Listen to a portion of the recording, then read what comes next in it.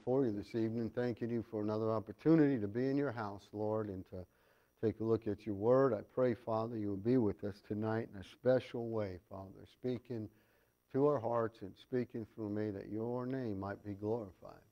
I pray, Father, you be with the teens and the young people in the back and help them to learn, Father, and that the seed planted would remain and bear fruit in their lives, Father, not just for a little time now, but for their whole life, Father. May they learn things that would transform them, would help them, would protect them from the evils of this world as they grow older. And so, Father, we thank you again for who you are and what you're going to do. In Jesus' precious and holy name I pray. Amen. All right. Okay, so we'll continue on our study in 2 Thessalonians. 2 Thessalonians chapter 1. I wasn't able to be here last week, so it's almost like starting over again in 2 Thessalonians. All right, chapter 1. Now, like I said, the last time we looked at 2 Thessalonians, it was written in response to Paul's letter of 1 Thessalonians, where they had some questions. They were going through hardship, severe hardship, through severe persecution at Thessalonica. And they had gotten wrong information. Somebody had written a letter in Paul's name and had given them false information. And so Paul has to clarify all that. And so that's part of the reason why he's writing 2 Thessalonians. So he starts in this first chapter by giving them some encouragement, the encouragement of praise. He praised them for a number of things. He praised them because their faith was growing. In verse 3, it says at the bottom part of verse 3, because that your faith groweth exceedingly. So he was praising them because their faith was growing. Their love was abounding, right after he says that, and the charity of every one of you all toward each other aboundeth. So their love was growing, their love was abounding. Their patience was increasing, verse number 4, so that we ourselves glory in you in the churches of God for your patience and faith in all your persecutions and tribulations that you endure. And so he was praising them because of their patience was increasing as they were enduring these persecutions and tribulations. And then verse number 4 also, the fourth thing, their testimony was helping others. So how was their testimony helping others? Well, the first part of verse 4 says, so that we ourselves glory in you in the churches of God. And that just simply means that as Paul was going to the other churches that were established and visiting them, he was praising the Thessalonians. He was telling them what they were enduring, and that was causing other people to take courage in what they were facing, and they were taking heart. And that's why it's good to read books and stuff that come from like Voice of the Martyrs. I get an email from them. And so you always kind of kept abreast of the different things that are happening around the world. And there's different books that they have published from different spots of the world where Christians are facing persecution. Some areas you wouldn't even think there would be persecution there, but there is. And the encouragement is, man, you realize how good you have it here. Amen. And how what we're doing, we take for granted being able to do this, whereas a lot of people, they take a chance anytime they get together because it's illegal. And there's people that want to stop them. Sometimes it's not even the government, it is just other religious groups. Sometimes it's the cartel, the drug industry, because just like when Paul would go through the book of Acts and he would preach in different areas and people would get saved, and then they stopped selling the idols that the people were buying. The people were buying these idols and had these shrines in their homes and praying to these idols. These idols were like good luck charms. Well, once they got saved, they didn't need the idols no more, so the business went down And the people that sold them, the silversmiths, they started persecuting Paul. Well, the same thing is happening with the drug cartels. When people are getting saved, and the Christians end up being a hindrance to their business. And so they want to stop them. They don't want, and sometimes they stop them before anything happens because they don't want you preaching the gospel and messing with their business. Not only with getting customers, but having workers, people to run their drugs for them. And so that has happened too, more so in Central and South America, where you have that happening. But persecution is something that the true church of the Lord Jesus Christ has had to deal with since its inception, and it will until Jesus comes back. We have only been fortunate enough to be born in America in a free country, amen?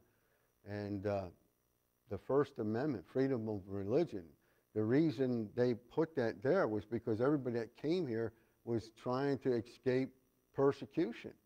You know, they were getting persecuted in all these other lands. And so the pilgrims came over and they wanted to spread the gospel in this new land, but they also wanted to be free from the heavy hand of not only Catholicism, but some of the other denominations like the Lutherans and Presbyterian. And John Calvin was notorious for killing anybody that disagreed with him. So we would be dead simply because we believed in baptism after salvation by immersion. That was enough for John Calvin to kill you. So anybody out there listening to me, you're all Calvinists and John Calvin heroes. Your hero was a murderer. So if anybody else is going to tell you, I'm going to tell you. Amen? He was a murderer. Check me out. Check my history on it. You'll find out what I'm telling you is true. And have no love for that movement. Amen? But anyway, I'm getting in the flesh right now because persecution does that. I was reading Fox's Book of Martyrs, and I started getting mad. And he's talking about the history of Christians that had been persecuted through the Roman Empire and beyond that. And it's just a sad, sad thing to see what Christians had endured. Some people were thrown in if you can picture a big bull, it was supposed to be the god Baal. And they would throw them in there, and then they would roast them to death. Now think about how that thing starts heating up. Where are you going to put your hands? Whatever it touches is burning. And you be in there just burning up. Just unbelievable, the different torturous things that they would do. And fast forward in the history, we're called Anabaptists because we were against infant baptism. Well, the penalty for Anabaptists was, guess what? You got drowned. You want to baptize? You want to go on immersion? Then they dip you in the water, bring you up, dip you, bring you up, and then finally they just let you down, and that was it. In one case, they chained a bunch of Christians together and sent them over this cliff so that the weight of the one before them would pull them over. And a whole bunch of them fell off a cliff to their death. It's just amazing, the horrific stuff that has happened. And there's been more Christians martyred for their faith in the last 100 years than all the time before that, total together. And a lot of it has come through communism, communist persecution. China is very, very bad. Russia is very bad. All those communist nations. And it's sad. In fact, you know, our critics try to say, well, you Christians killed more people than anybody else. No, we didn't. First of all, it was the Roman Catholics that were doing it. And secondly, if you check your facts, you're going to find out that the communists have killed far more people than we ever killed in the Crusades. And I shouldn't say we, because Bible believers weren't part of the Crusades. Amen? So, and that was really technically to give a little bit of slack to the Catholics. I don't like to do that too much. But to give them a little bit of slack, it was technically a war between the countries of Islam that were advancing in the second jihad. And so there was a response to that, to push them back and ultimately try to regain Jerusalem. And they did, and then they lost it again, and then, you know, history has the volley back and forth. But it's been sad, all the death and destruction and killing that's happened. I thank God that someday Jesus is going to come back and there'll be no more of that. Amen? There'll be no more of that. So here's this, they endured their persecution, and Paul talked about, their faith and what they endured to other Christians so that they would also be encouraged. Now, what else was there? There was the encouragement of praise, but there was also the encouragement of promise that God was going to be with them through the things that they suffered, that it would actually be a source of reward. We're going to look at some other verses, but first let's look at verse number 5 through 10 is all under the second point here, which is a manifest token of the righteous judgment of God, that ye may be counted worthy of the kingdom of God, for which you also suffer. Now, he's not talking about a work salvation and being worthy there, but showing their worthiness through what they were suffering. Showing a manifest token meant a sign or an evidence that God was working, that it was a manifest token of the righteous judgment of God, that you may be counted worthy of the kingdom of God for which you suffer. Let's look at a few verses first of all, let's look at, to get that manifest token, to get a better understanding of what that means, let's look at when it's used over in Philippians 1:28. Philippians 1, you have Galatians, Ephesians, Philippians, and Colossians. Now, the way to remember that is two ways. The spiritual way is go evangelize people continually. That's the spiritual way. If you're not that spiritual, then you memorize it, go eat popcorn. So whatever works for you. But that's how you memorize those books, Galatians, Ephesians, Philippians, and Colossians. Philippians chapter 1, verse 28, it says, and in nothing terrified by your adversaries, which is to them an evident token of perdition, but to you of salvation and that of God. And there's that word, the evident token. And other in Thessalonians, he says a manifest token. Here's an evident token of what? Of perdition. It's showing their failure, their hostility to the gospel, but it's showing your belief in the gospel, which is to them an evident token of perdition, but to you of salvation and that of God. For unto you it is given in the behalf of Christ, not only to believe on him, but also to suffer for his sake. See, the people in Philippi were suffering persecution. And of course, Thessalonica is not far from Philippi. But I want you to notice something, because as Americans, when we get persecuted, it's a woe's me attitude, isn't it? They're picking on me, they're picking on Christians. But notice what he says, for unto you it is given. This is a gift from God. It is given in the behalf of Christ, not only to believe on him, but also to suffer for his sake. See that? Sometimes God's will is that we suffer. Peter says the same thing, if needs be, your manifold temptation, if needs be. And so we might have to do that. Verse 30 says, having the same conflict which you saw in me, and now here to be in me. Having the same conflict which you saw in me. They saw the same persecution that Paul was going through, and he endured it. Now they're going through it, and they'll endure it. And it may be soon. I don't want to suffer persecution. I'd be crazy to say I did, but it may come here soon. It's all around us. It's creeping in, and even the way laws are being tailored, we could be in a lot of hot water real soon. Let's look at a couple of verses that talk about the reward of enduring persecution. First of all, look at Matthew, where Jesus talks about it in Matthew chapter 5. Matthew chapter 5. That's part of what? The Sermon on the Mount, right? Matthew chapter 5. And let me see here. Verses 10 through 12. Matthew 5, verses 10 through 12. Blessed are they which are persecuted for righteousness' sake, for theirs is the kingdom of heaven. Now notice, blessed, which means to be happy. Blessed are they which are persecuted for righteousness' sake. Not because you're being an idiot, but because of righteousness. Sometimes Christians bring stuff upon themselves and say, oh, I'm being persecuted because I'm a Christian. Nah, you're being persecuted because you're acting like an idiot, you know. I've seen Christians do that before.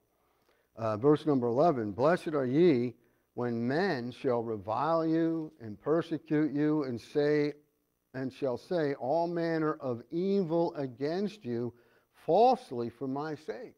So people aren't just going to bodily harm you, but they're going to use their lips, their words, to defame your character. They're going to speak lies. They're going to say all manner of evil against you falsely for my sake.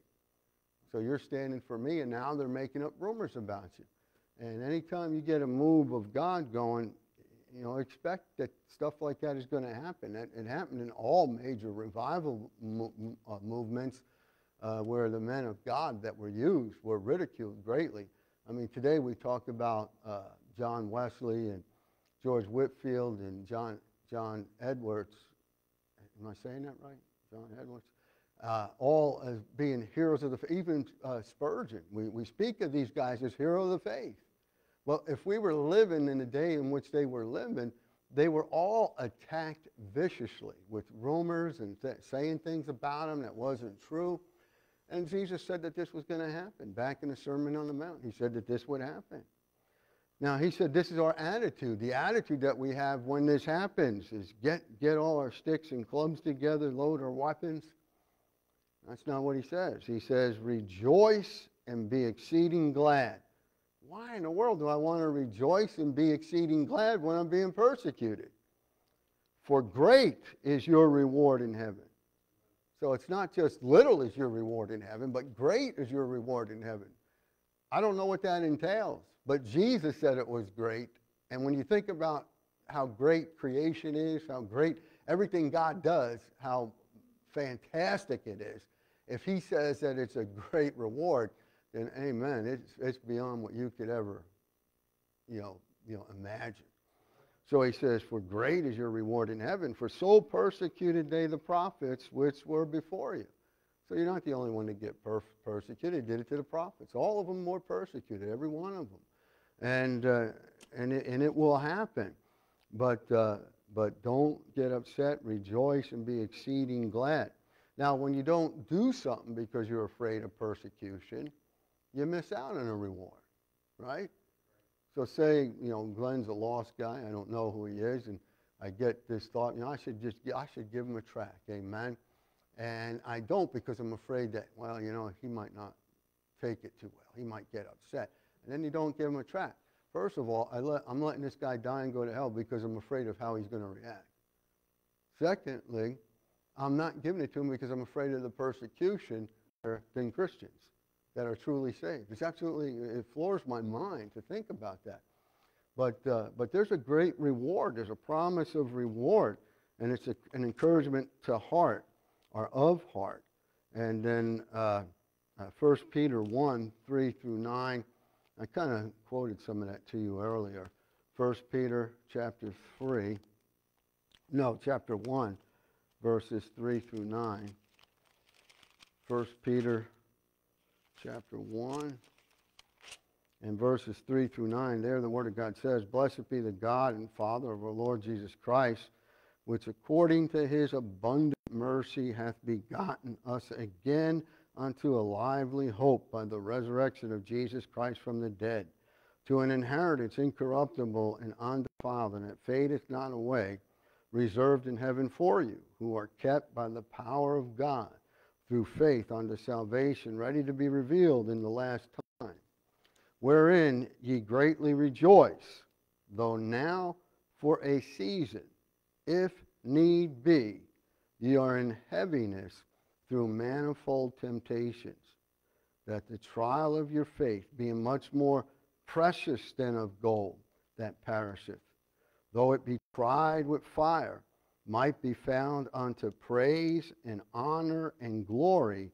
at the appearing of Jesus Christ, whom having not seen ye love, and in whom though now ye see him not, yet believing ye rejoice with joy unspeakable and full of glory, receiving the end of your faith, even the salvation of your souls.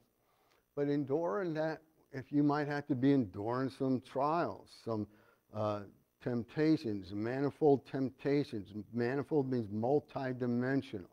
And I've said this to you in the past. It seems like when you get one thing, you get a ton of things, right? It's just like the whole thing is caving in on you. Well, God knows what you need, and He's there with us, amen? And sometimes it's that way with persecution. So back to 2 Thessalonians chapter 1, 2 Thessalonians chapter 1. So the encouragement of promise, and 3 experiences are involved in the promise of God for His people. There's a reward.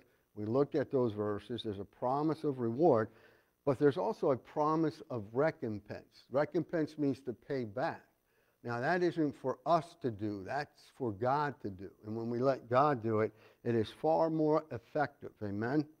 So let's look at verse number 6 here. It's in 2 Thessalonians chapter 1, verse number 6.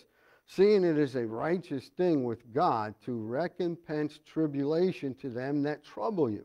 Recompense, once again, God is going to pay back tribulation to them that trouble you. So whoever's dishing out the persecution, guess what? They got a good dose coming back at them. God will take care of it. Amen? And it could be pretty bad. It could be pretty severe. And to you who are troubled, rest with us when the Lord Jesus shall be revealed from heaven with His mighty angels. Now He's talking about rest. You're in these tribulations. Don't let it get you all in a bunch. Don't get all excited. Rest with us, because this is what's going to happen when Jesus comes back. Now, He's talking about the literal second coming of Christ here. So when Jesus comes back, Revelation chapter 19, to be revealed from heaven with His mighty angels.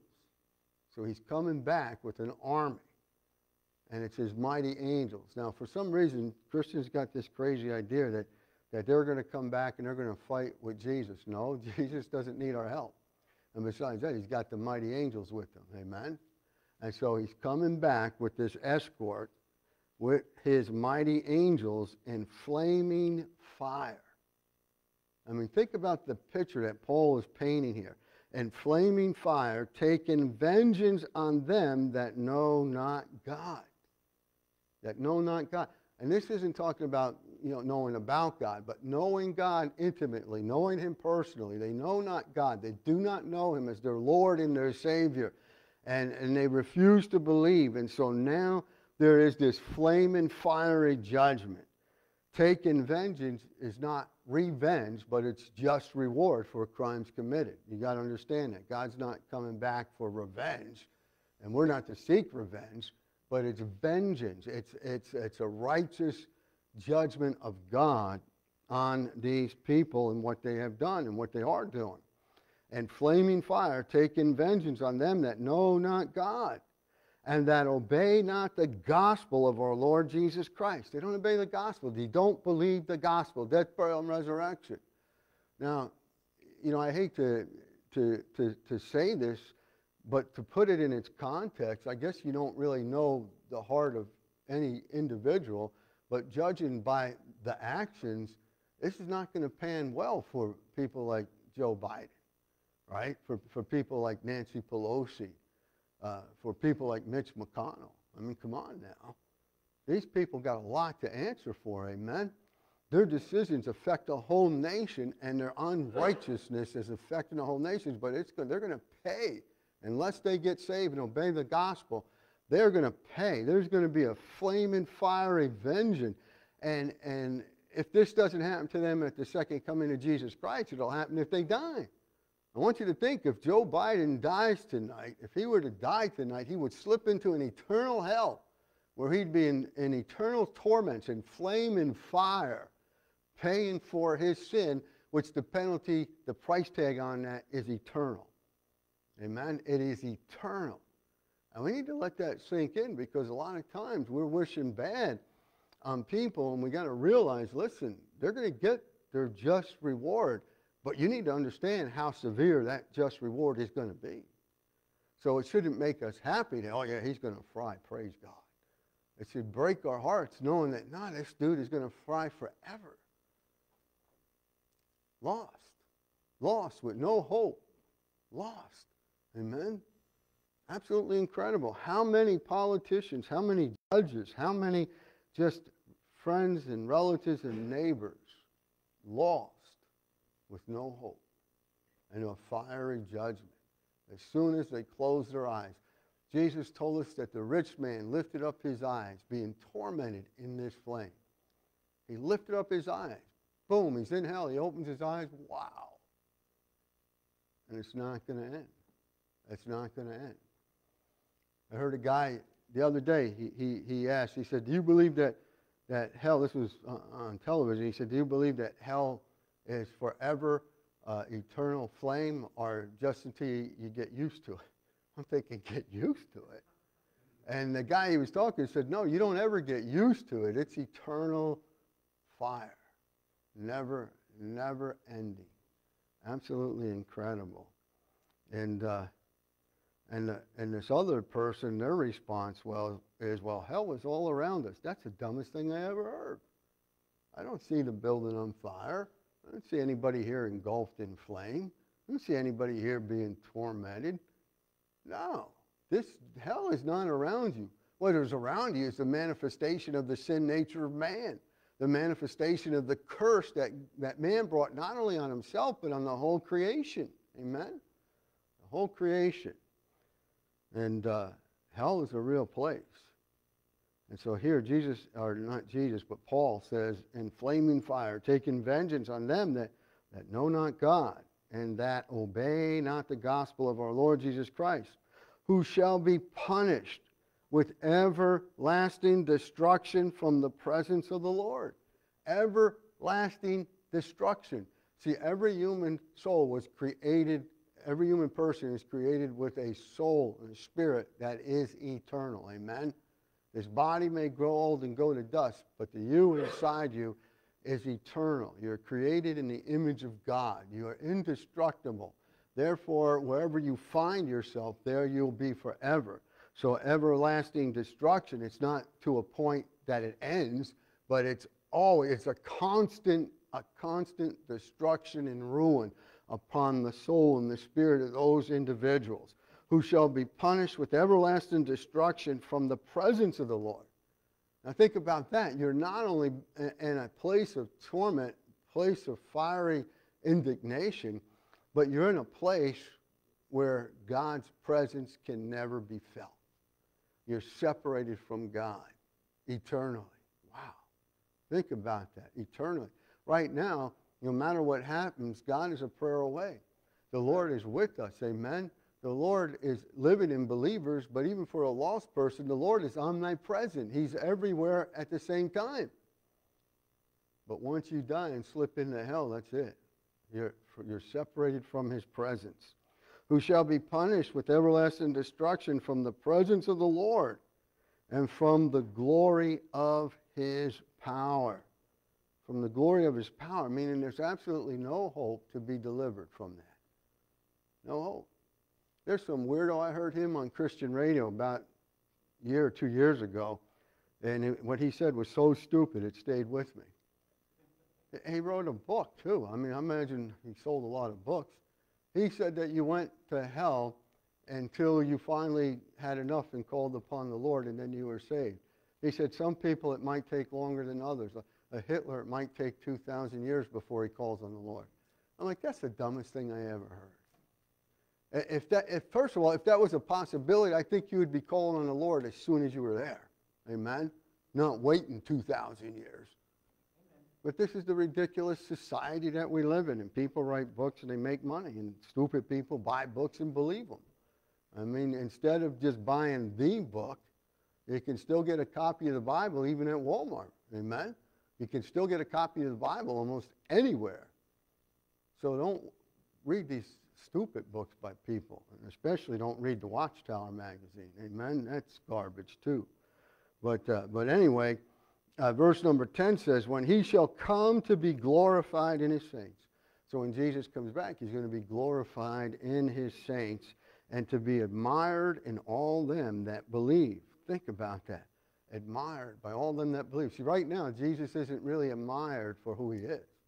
Oh, the false Jesus of the world, he's admired because he just wouldn't hurt anybody. He's about all love and tolerance, and that's not the Jesus of the Bible. Amen?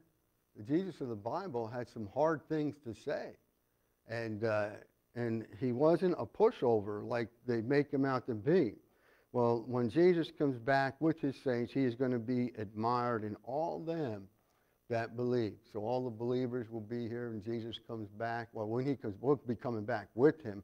But those that have made it through the tribulation, that had faith in Jesus Christ, there'll be this time of rejoicing, and Jesus will be here, and everybody that believed will be admiring him, worshiping him, adoring him. Amen.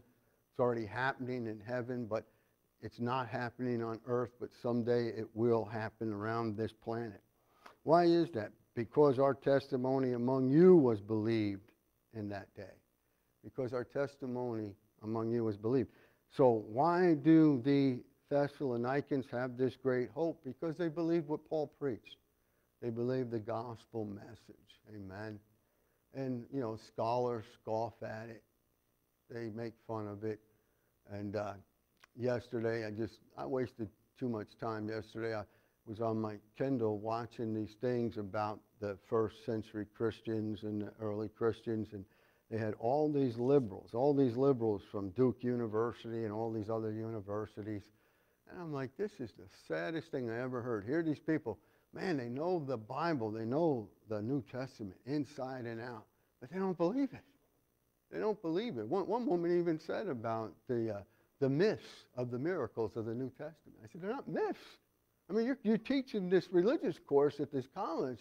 It's not a myth. It's real. Amen? It really happened. And to have all this knowledge and not believe it. And there's that one guy that I heard him say in other programs on the History Channel and stuff, and he's a professor of religion, and he said, well, the resurrection, I can take it or leave it.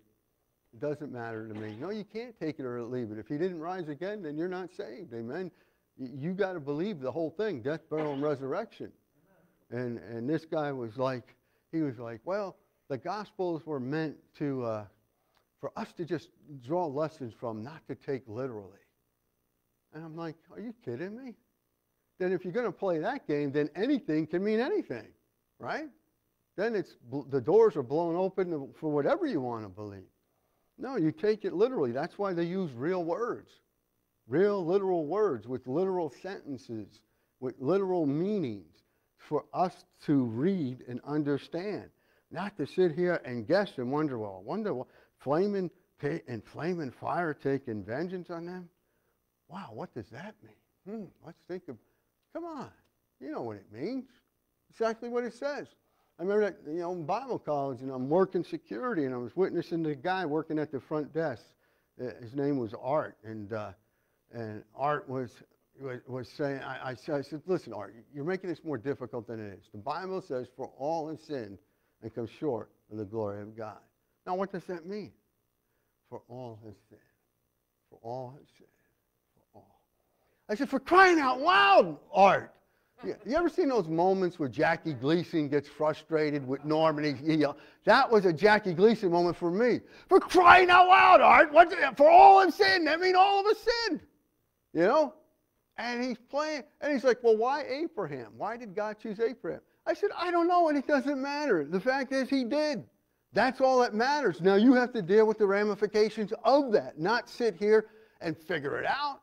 Die and go to hell trying to figure out all these things that don't matter. Just believe what it says. But yet there's so many people, they think when they approach the Bible that somehow it's this mystical understanding. It's not a mystical understanding. It is very simple. For all have sinned to come short of the glory of God. The wages of sin is death, eternal separation from God. But the gift of God is eternal life through Jesus Christ our Lord. For whosoever shall call, God save me, upon the name of the Lord shall be saved. What is so hard and difficult about that? The only thing that gets in the way is my pride, because I don't want to humble myself before God. And so it's not that hard to understand. He said, because our testimony among you was believed. That's why you have this hope. As you endure this persecution, you have this hope. Now, he encouraged them, the encouragement of praise them for what they were doing right and was growing. The encouragement of promise, they had some promise that God would take care of those that were persecuting them, and they had a great hope ahead of them. And then also in the encouragement of prayer. The encouragement of prayer. Verse 11 says, wherefore also we pray always for you. There was the encouragement of prayer. They had the encouragement that regardless of what they were facing, the Apostle Paul was praying for them. Always. He says, wherefore we pray always for you, that our God would count you worthy of his calling and fulfill all the good pleasure of his goodness and the work of faith with power. And that's absolutely incredible. This is what he's praying for them for. Count you worthy of his calling and fulfill all the good pleasure of his goodness and the work of faith with power. And we all have this walk and this work of faith, and we all have a calling on our life. We all have that which God wants us to do, and we need to be praying that we would manifest that. That verse 12 is also praying for them that the name of our Lord Jesus Christ may be glorified in you and ye in him. Think about the intimate fellowship he's talking about in that prayer. He's praying for them that the Lord Jesus Christ would be glorified in you, but not just that, and ye in him. See that? In you and he in him. This is that fellowship that we have with Jesus Christ. He's praying that would become more real to them, more functional in their life, that ye may be glorified in you, and ye in him, according to the grace, the unmerited favor of our God and the Lord Jesus Christ. And so this is his prayer. He's praying for them like Sunday night's message, moving into the Holy of Holies. Amen. The Holy of Holies experience of being with God, knowing. You just know it. You feel his presence with you. Amen. You feel it. And you know it. You just know that he's there at that moment. Amen. All right. Any thoughts or questions on any of that? Okay, so next week we get into chapter 2, and then we'll be getting into some tough stuff in there about the second coming. Let's go to the Lord in prayer. Father in God, we thank you for this time together. We thank you for the holy word of God, and just pray, Lord, that you would use your word for your glory and honor, that it would bear fruit in lives. I pray if anybody heard this message, God, that doesn't know you, Father, that they would put their faith and trust in you. Only a prayer away. Only believing in you, Lord. Just simple trust that what you have done on the cross was enough to pay the penalty for all their sin, past, present, and future. And just put their hope in you. Oh, God, please save souls even now as your word would go out and go forth. Thank you again, Father, for this time together. And now may you be glorified and honored in taking up these requests and praying over them. In Jesus' precious and holy name I pray. Amen. All right, Jeremy, if you want to come and take up our prayer request.